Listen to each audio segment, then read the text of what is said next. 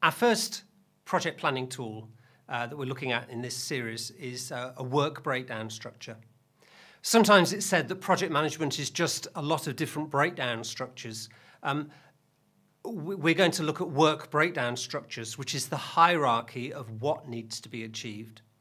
Some project management books talk about a product breakdown structure, which is breaking down the product. It's just a different way of breaking down the project. We're then going to look at cost accounts, and sometimes they're called a cost breakdown structure. And in lecture 12, we'll look at something called an organisation breakdown structure. So project management's all about breakdown structures. Work breakdown structure is the one we're looking at in this little video clip. So we take our project and we can break it down into different work packages. Now, that's not to be confused with the phases of the project. However, one way of breaking down the project is by its different phases.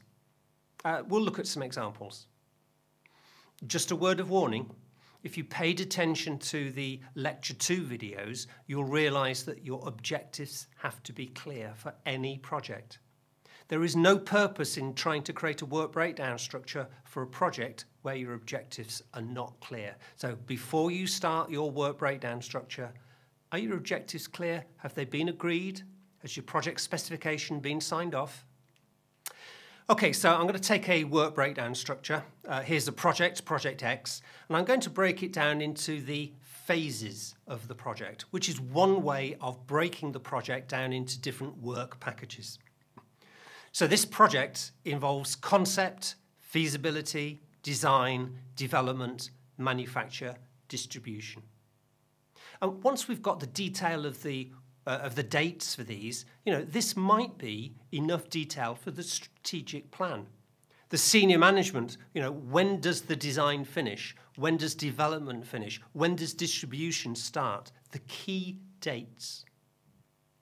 These are the phases of the project. Anything you do for feasibility becomes a part of the feasibility work package.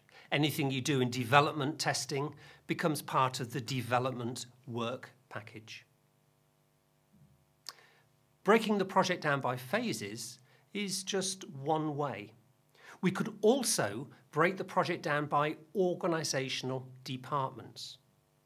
Now, as we'll learn in a later lecture, some organisations are organisational based. They're based in functional organisations.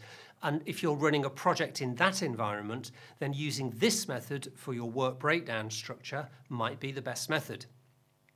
I want to make it clear this is the same project we're looking at, Project X.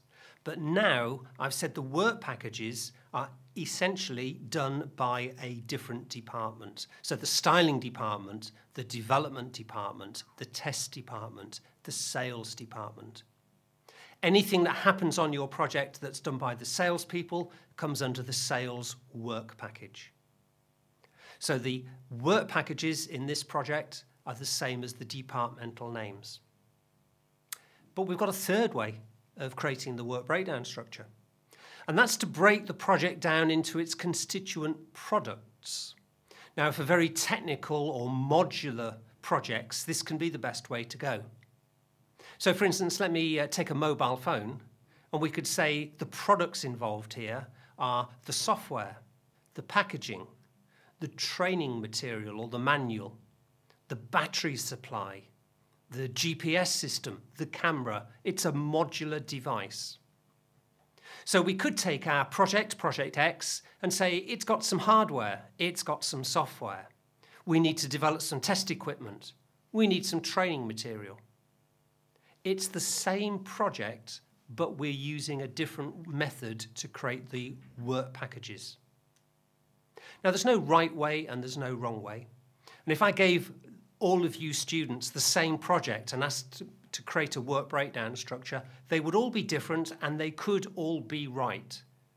The main question is, have you included everything that needs to be done to deliver this project? So, actually, there's a fourth way of creating a work breakdown structure, and that is to mix up the first three. Phase is a very common way in engineering departments. By organisation, by product, or by any mixture of the three. I'm now going to suggest a mixture of the three in the next slide. Whichever method you use, the work package can then be broken down into activities. So here's Project X. I've got a work package called Design, and I'm breaking that down into the activities of design, the handset, the base unit, the keypad. And this third level of detail, when it's complete across all work packages, this third level of detail might be sufficient for the operational plan, the middle management. We can then break those activities down into tasks. Now, ideally, what we're looking for at the task level is a verb-noun combination, because somebody is going to be doing this.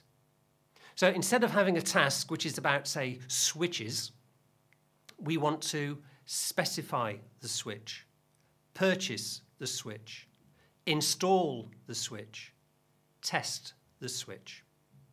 So a verb and a noun makes it absolutely clear. So it doesn't just say installation, it doesn't just say testing, it is absolutely clear what this task is.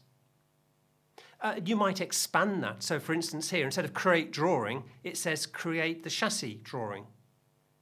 Establish the component costs, test the suspension components. It is a task, it is clear what needs to be done. Now this is probably enough for our day-to-day plan for the design department, and I'm suggesting that the manufacturing department perhaps don't need to see all of this level of detail, which is why there might be more than one plan. This then would give us 4 levels in our work breakdown structure. The work breakdown structure needs to be as detailed as the project requires. If it's a big project, thousands of tasks, we may have 5 or 6 different levels before we get down to the tasks. If it's a small project that we've done many times, we might just have 2 or 3 levels in the work breakdown structure. But templates could be used that we can share the task list for a project with other people. So 4 levels. We've got level 1, the project title. Level 2, the work packages, could be based on phase, on organisation, on product, or a mixture. I'm calling level 3 the activities and level 4 the tasks. You could have groups of activities, then the activities, groups of tasks. You could have as many levels as you need. On paper, you could manage 3, 4 levels quite easily. Once you get to 5 or 6 levels, you start to need some software to manage it. One of the benefits of using software is you can put a numbering system automatically onto your work breakdown structure. So therefore, every task has a unique ID number. In this case, the internal fixing design is task number 1.3.1.3. Anybody who spends time on that can book their hours to that code. Anybody who purchases equipment can quote that code, and we know where the money has been spent. Okay, a work breakdown structure gives us an opportunity of creating milestones. Milestones are those important events that happen in a project, but often have 0 duration or very short duration. It could be a meeting, an approval meeting. So one way of indicating a milestone is to put it at the bottom of the work breakdown structure, where you're saying the design has been completed. Important dates, key decision points might also become milestones, and they can be used as part of the communication, the key milestones in the project. We complete the design, we complete the customer approval, we hand over to the users. There will be key milestones. In this example, I've created a project. It's some sort of new product. We're doing some market research. Market research has been broken down into verb nouns: prepare, questionnaire, establish market size. And at the bottom, I've created a milestone, often shown as a diamond: market research completed. So at the bottom of a leg of your work package, you could create a milestone. Now, one way of creating a work breakdown structure is to mix the phases with either the products or with the organisation. Because every project tends to have 3 phases: the preparation phase, the doing phase, and the evaluation and review phase. So the tasks that are write the project charter, that comes in preparation. Establish the project team. These are verb nouns. These are tasks that need doing. Identify senior management champion. Create project vision. These are tasks that need doing, and they all go in the preparation phase. Then we need to do the project. We need to design something, build something, purchase something, install something, test something. And we could break that execution phase by products or by organisation. And the final phase of any project is evaluation. We're going to have a lecture on project reviews where we evaluate the project. Closing the project down, making sure that everything is finished, getting paid, making sure the customer's happy, filling in evaluation forms, returning equipment, the evaluation and closure phase. So every project tends to have a preparation phase, a doing phase, an evaluation phase. What tends to happen when people create a work breakdown structure is they concentrate on the doing, the design, the testing, the developing, the constructing, the installing, the purchasing. And they forget about the preparation or the project management at the beginning, and they forget about the evaluation and the review at the end. There are certain benefits from using a work breakdown structure. Things are very well defined. We've got down to this verb noun. It's not just about the switches, it's about installing the switches, testing the switches. These things are independent. They have minimum interfaces. It's my job to install the switch. I don't test it, somebody else does that. So it's independent. We can estimate it. It's small enough to say installing the switches, hour each, 5 of them, it's 5 hours.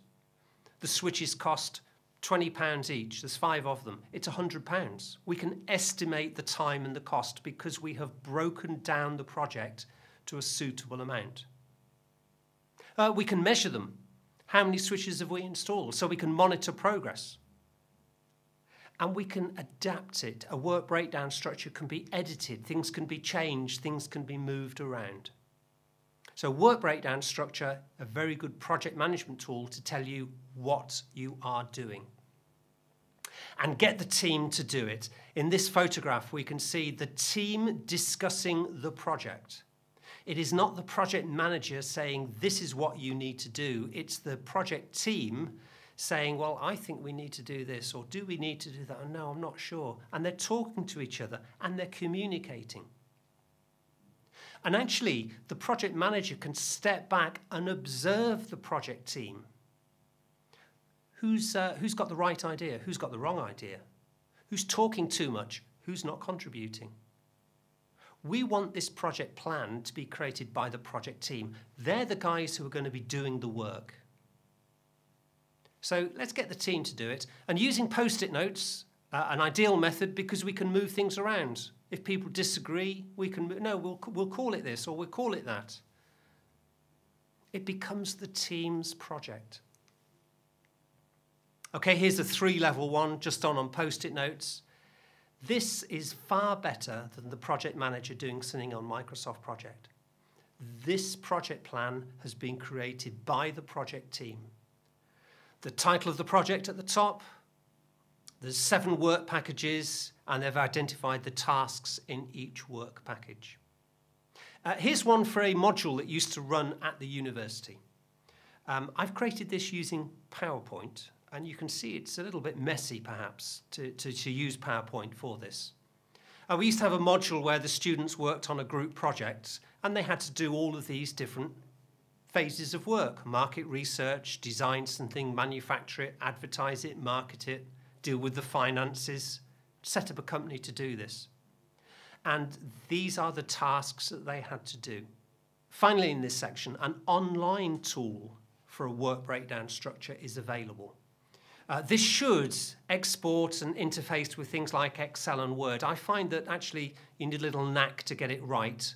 It can't do everything. I have trouble controlling the way the boxes are laid out as well. but as a graphical representation of a work breakdown structure. Here is a tool, wbstool.com. Here is somewhere where you can go online and create some work breakdown structures electronically. However, I mean, they look nice when you print them off. However, the best way, I believe, to create work breakdown structures is to get the team together with a big empty white wall and a pad of post-it notes. So that's work breakdown structures, one of our project planning tools.